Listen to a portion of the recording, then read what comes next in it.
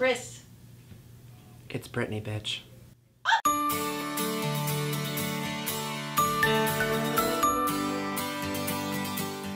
Happy Wednesday, everybody. Chris back from Wenning Entertainment, continuing our celebration of Pride for our LGBTQ brothers and sisters.